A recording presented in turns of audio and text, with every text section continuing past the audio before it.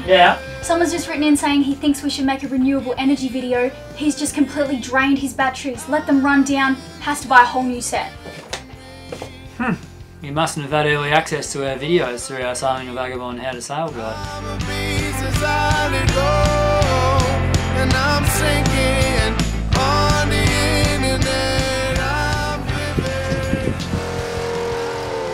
So a water pump uses 6 amps per hour. Riley! An ampere is a unit of energy that can be stored in a battery bank. We have lithium batteries, and I've got a link down below to a blog on the differences between lead acid and lithium batteries, but there are 2 important things to note. Those being that the usable amp hours are very different between lead acid and lithium, and in the long run, lithium might save you money. Our lithium batteries have about 208 usable amp hours. A comparable lead acid battery setup would be about 600 amp hours, because the usable amount for 600 in the lead acid would be about 200 amp hours. Other appliances on board that require power and are pretty standard are things like the autopilot, water maker, chart plotter, navigation lights, fridge, and music. So we're currently on anchor and we did an energy budget for the day. So we're going to start with how much energy we gained for the day. So we have 4 solar panels at 140 watts each. With an average 8-hour day on anchor, factoring in about a 70% efficiency because of cloud cover and shade and stuff like that, we get roughly 130 amps per day coming in through the solar panels. So now we've got to figure out how much energy we're using. Well, to start with, having the fridge running all day, that uses 29 amps. The anchor light, 2 amps. Fans, 2 amps. Interior lights, 2 amps. Electric panel, 2 amps. Pumps, 3 amps. Phone charger, 4 amps. And music, 17 amps. That's a big one. We like music.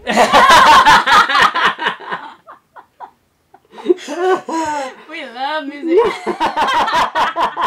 So this comes to a total of 61 amps for the day. Something you have to realise is this is a really low number, because Riley and I have been doing it for a few years now and we've really learnt to pinch and save energy wherever we can. If you're a family of 6, you know, coming from home, maybe on a sail charter boat, something you have to realise is this number could be times by 6.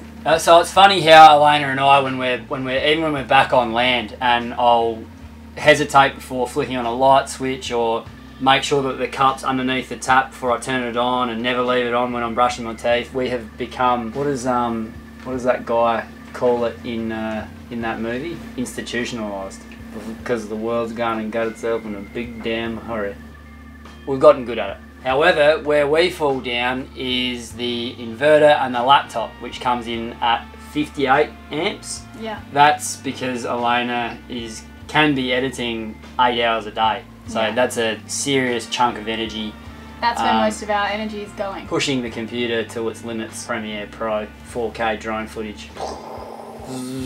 So with the 61 amps of necessary appliances we've used on the boat, plus the 58 of what we would call unnecessary but very necessary for us, the 58 for the laptop and the inverter, that comes to a grand total of 119 amps for the day. So we have the energy gained for the day, which was 130 amps, take the 119 that we used, equals 11, so we've come out on top here. So if we had have switched the other fridge on for the day, that would have cost us an extra 29 amps, and therefore we'd be under, and we'd have to look at starting the engine for more power or something like that, which we don't want to do. Now, our energy budget whilst on a crossing.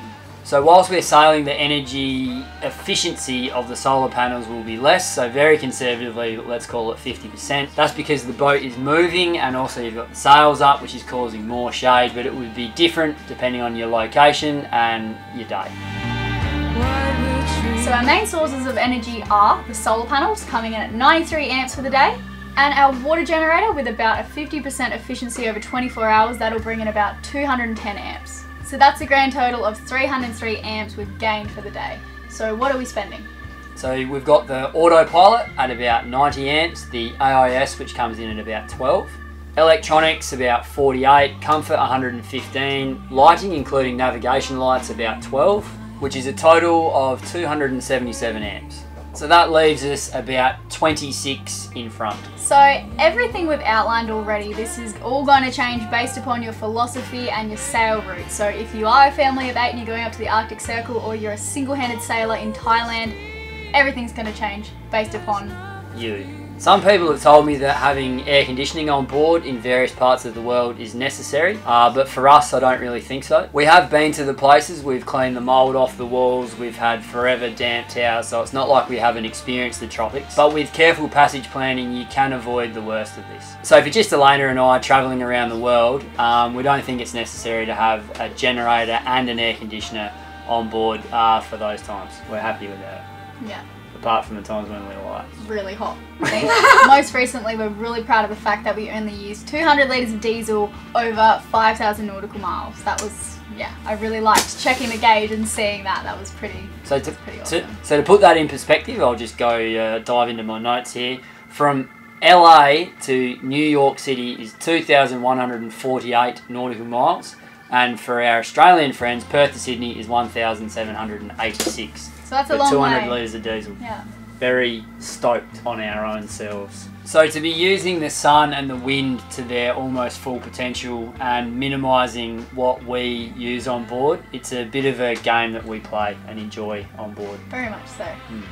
Very satisfying. So you're always going to have guests on board. That might be a little bit difficult, like telling them to get out of the shower after the 2-minute mark, but you do have some friends that just get it, like my friends Lily and Jody. They came in Tahiti and they did understand that we had finite resources. They came to it of their own accord, didn't they? They did, and that's a beautiful thing to see that. Which I think is about the best lesson that you can hope to learn when you're beginning to sail. Alright guys, thanks for watching. Please don't forget to give the video a like.